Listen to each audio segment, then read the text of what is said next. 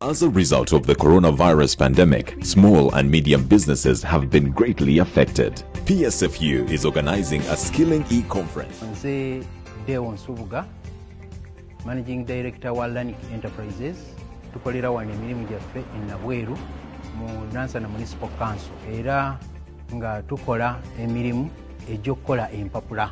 Tukola empapula nga tuzijja mu plant fibers nga ebitooke, ebitoogo, ebikuta by'ebikajjo n'ezo ze twaliise rice straws, ebikuta ebivudde mu muceere. Twafuna okuyambibwa Private Sector Foundation under SDF program ne tubeera nti twasobola okuwandika proposal yaffe neeyitamu.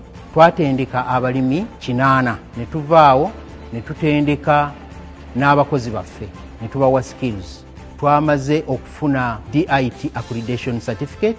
DIT accreditation certificate etukkiriza okubeera nti tutendeka abantu abalala mu bintu ebiringa nga bino ebyemikono. Ekintu kino kiyambye nnyo bwe twasomesa, whereby nti ba farmers baali tebamanyi nti omugogo gwasuula n'ayalirira mu nnimiro nti gwa mugaso.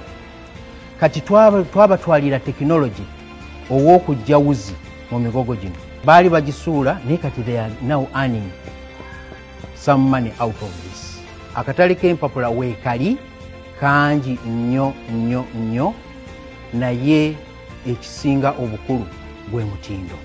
The e-conference will take place online and will be live on UBC and NBS TV, happening on Sunday, May 24th from 1 to 6 p.m. Tune in and follow us to be part of the discussion.